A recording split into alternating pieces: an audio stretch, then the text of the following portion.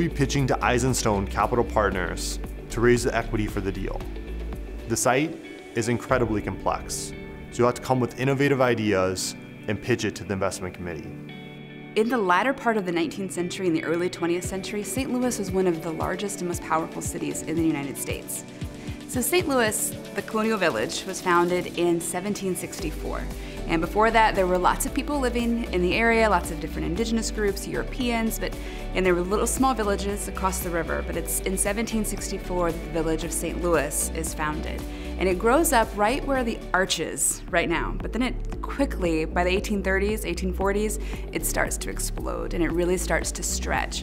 And so it wouldn't be too long after the 1830s, the 1840s, 1850s, that area north of where the arch is right now starts to take hold, and it becomes an industrial center. And it's a place where there are large factories, there are grain elevators, there are trains coming and going, there are people living right up against the river.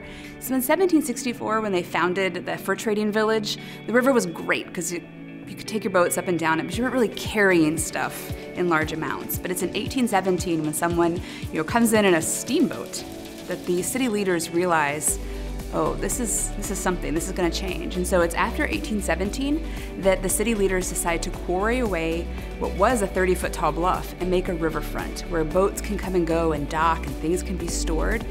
This site has an interesting proximity to another big piece of St. Louis history, and that's the Eads Bridge, which is sitting just a little bit south of this site. And the Eads Bridge is what opens up St. Louis to the rest of the country when it comes to rail traffic, right? And it's able to connect us across the river. Prior to that bridge being there, most of that traffic, or all that traffic, would have come to St. Louis. Things would have come off of rail cars onto ferries, gone across the river, and that would have been really important to this site. That would have been happening right there. Once the Eads Bridge is built, it diverts a lot of that traffic away from this site and actually over west of downtown to where Union Station is now. It's interesting to imagine, 100 years from now, how will St. Louisans relate to the river? I definitely think we're in a period where we don't know how to relate to this river that was so important. We've kind of turned our back to it. When the arch came up, we kind of turned away from it and pointed west, which is kind of an interesting connection to westward expansion. And it's time to look back. My grandfather was actually the mayor of St. Louis from 1953 to 1965.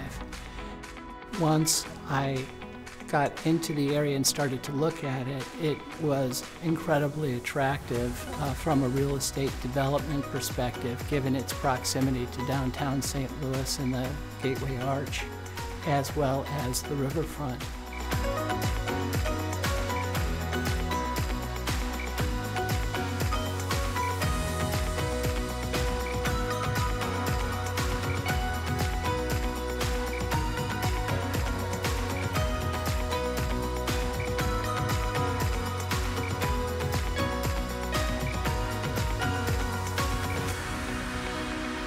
There are some site challenges associated with the area. The area has virtually been abandoned for the past 50 years, so the infrastructure is virtually rotten. The arch is absolutely my favorite structure in the world. It's just so absolutely beautiful. The Eads Bridge, which is right next to this site, is the first steel construction in the world. And it's absolutely gorgeous. So this new district, as you mentioned, includes downtown, north of downtown, the site we're looking at here, and some neighborhoods that are really, really stable and historically, very, very successful, and still are. Lafayette Square, Soulard, Benton Park, etc.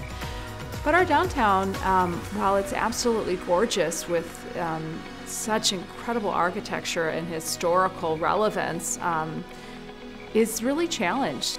The area just north of the riverfront, just on the other side of the Eads Bridge, is perhaps the most underutilized, underappreciated property in our entire region, and maybe our entire state. And to this day, transporting goods by way of barge is the most efficient and climate-friendly way of transporting goods, and you get them here in St. Louis, right in the middle of the United States.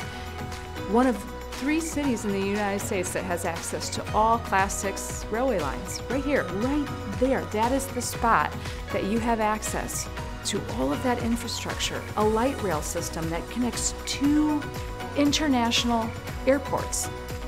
A light rail system that goes right through the Eats Bridge, right there. Helicopters, planes. There are 3 regional airports within 10 miles of that spot. It is an absolute gem. We're excited to see your presentations. Best of luck to everyone!